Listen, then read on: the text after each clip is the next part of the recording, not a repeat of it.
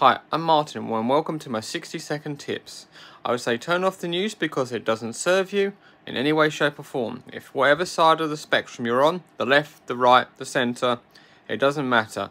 There's a lot of negativity and obviously there's a lot of things that shouldn't be happening are wrong and they shouldn't happen, but that does happen.